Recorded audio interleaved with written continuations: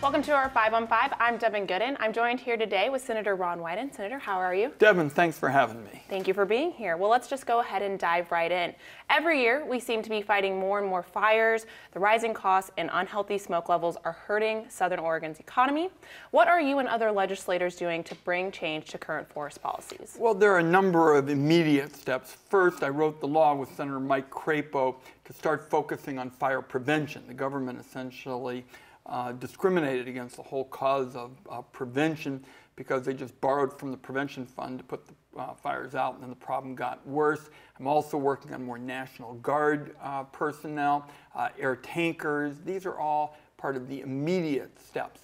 But I'll tell you what the bottom line is. The bottom line is that children and senior citizens in the West shouldn't have to be afraid of opening up the front door and then choking on smoke. If this continues, we're going to have clean air refugees, and that's just not acceptable to me. So Vicki Christensen, the new head of the Forest Service, is going to be preparing, at my request, a list of the next steps in terms of our priorities, in terms of fighting fire. And I'm very hopeful that they'll focus on fuels reduction, which is going in there, cleaning out that dead material that if there's a lightning strike, you got an inferno on your hands. Yeah. So on Friday, we had some strong positive economic news, but tariffs and the ramifications of those policies are still weighing on people's minds. You called the administration's policy on trade chaos. What should be done to get that trade policy on track? The president has a lot of us on the key question of the Chinese ripping off our technology. I mean, there's no question that they have done that, and sometimes they require, if you're going to have jobs in China, they require the United States and the Chinese go in effect as a joint venture. But what he did in terms of actual implementation is we need the allies, our trade allies who buy a lot of Oregon's products, to be with us, and until very recently, he really alienated the allies. Now, we learned at the end of last week that he might hold off on some of those tariffs to look at a new approach that could focus on trade enforcement, stopping countries from ripping us off, stealing our technology, but not with the downside of hurting our relationship with our allies who buy our products. Well, this is a good place to take a break. We'll have so much more with Senator Wyden when we come back. Stay with us.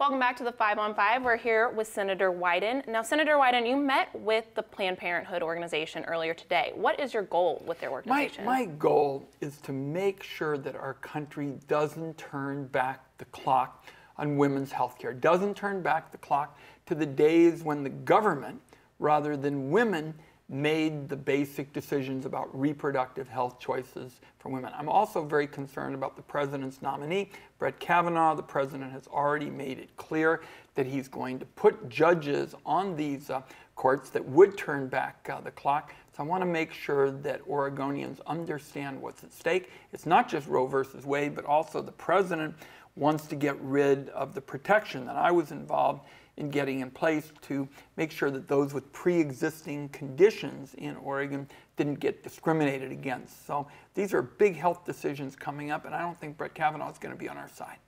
Well, in turn, you recently filed 2 pieces of legislation that would give women and minority entrepreneurs opportunities to grow in their business, but also increase access to affordable housing for low-income families. How will this work? Well, Senator Booker and I, he's the senator from New Jersey, have led the effort to try to expand access to capital for small businesses, minorities, women.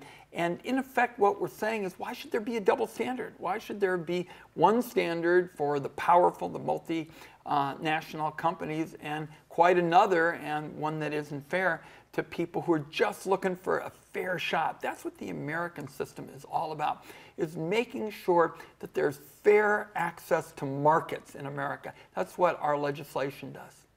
And so it's said that you had a win over President Trump with the withdrawal over appeal court nominee Ryan Bounds. How did that withdrawal come about? What happened was, I have long had a bipartisan judicial selection committee. I had it with the late Mark Hatfield. I had it with my former colleague Gordon Smith, continued it with Senator Merkley, and the president's choice, a gentleman named Ryan Bounds, really misled the committee. He talked about his diversity experiences in high school, but he neglected to tell us about some really ugly writings while he was in college. This offended not just Democrats, but also some very conservative Republicans. The decision was by the president to withdraw the nominee. I would think it was a victory for the Oregon way, which is to be straight with people and not mislead them in the judicial selection process that is bipartisan. Well, Senator, that's all I have for you today. Thank you so much for your time. Let's do it again. Stay with us. We'll be right back.